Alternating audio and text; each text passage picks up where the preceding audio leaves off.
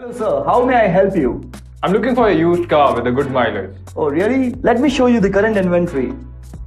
I like this one, and this one. So give me the stats of the three models I finalized. Okay. So sir, the first car which you can see over here, it gives up to 900 kilometers of range with just 40 liters of petrol. The second car will give you minimum of 600 kilometers of range with just 22 liters of petrol. And the third one will give you only 300 kilometers of range in around 10 liters of petrol. I'm finding it hard to decide. So, it's so obvious. Why don't you go for 900 kilometers of range? This car is awesome. I think you should go for it. Oh yeah? Yeah. Can we come up with a way to help out, Theo?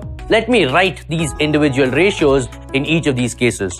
900 by 40, 600 by 22, and 300 by 10. If we do it the classical way, we will have to make all the denominators equal and then compare the values and follow such a long procedure to do all of that we will finally not reach a conclusion. But what if we knew how many kilometers each car can travel to do with 1 liter of petrol? Wouldn't that be easier to compare then? Hold on a minute. How much does each car travel with 1 liter of petrol? So just check all that. This car is giving you 900 kilometers of range. Just answer my question. So the thing is that the first car will give you around 22.5 kilometers of range and 1 liter of petrol. The second one will give you 27.2 kilometers of range and 1 liter of petrol. And the third one will give you around 30 kilometers and just 1 liter. Theo chose car 3, right? It has the maximum distance traveled with 1 liter of petrol, or it's got the best mileage. Now, Theo has his new car. He decides to go on a trip. He puts in 5 liters of petrol. How far do you think he can go with that? Now, let's use the same logic. 30 kilometers in 1 liter of petrol. So how many for 5? What has happened? The denominator has got multiplied by 5, which effectively means I need to multiply by numerator also by 5, which gives me a value of 150 kilometers, which effectively means if I've got 5 liters of petrol, I will be able to travel 150 kilometers. What if we had filled 6 liters of petrol instead of 5? Then it's just going to be 30 multiplied by 6, which is going to be 180 kilometers.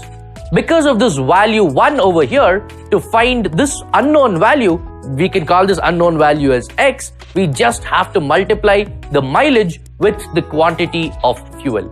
And guess what we have just learned out here? There is a method in mathematics, or there's a method in the chapter ratio and proportion, and this method is called unitary method. And from Theo's situation, we've even figured out the advantages for using this method for super easy comparisons. And well, if you know the unit value, we can use it as and how you like for the other values, right? Just like how we did with finding the distance, he can travel with the quantity of fuel. And what is this unit value? If we condense any ratio to a fraction such that the denominator becomes 1, then we have made use of this unitary method. By the way, can you think of the most common examples of unitary methods that you see in daily life?